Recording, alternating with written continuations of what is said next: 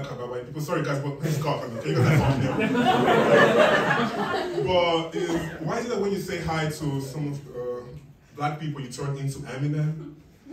No, because this is how some of my white friends say hi to me. Hey, yo, Luis, what's up, dog? Stuff like that. And I'm like, yo, bro, chill. Just say hi like a normal person. Because I know for a fact you don't say hi to your white friend corner and you start doing yoga poses. Like, hey, how's the family, man? You get me? Because white people, I don't know, but you guys are so obsessed with yoga, Pilates, meditation, all of that shit.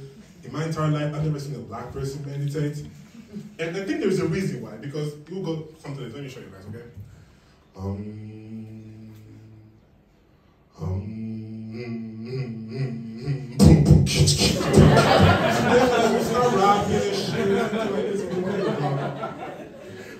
Also, I know some of you guys are wondering that I might be rich as fuck because of my Gucci shirt.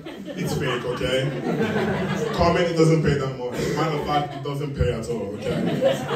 Thank you very much, the 8-year-old that made this. And also, what was my next joke? Shit. Wait, I forgot my next joke. Wait. Oh yeah, I think I wrote it in my horn. Wait. Shit, I'm black. I can't say it. Shit. Next time, I'll bring a paper next time, like you guys do it. So before I leave, I wanted to quickly talk about my adopted grandma. She's 85 years old. And for some reason, she's really into fitness. She always goes to the gym. And every time I'm like, Grandma, you are 85 years old. Nobody's trying to fuck you anymore. What are you doing this for? Stay home like the rest of your mates, get me?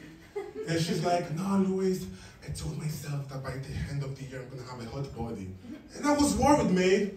I was like, I thought you still had a few years left in you. What's the rush in getting cremated? Yeah. That was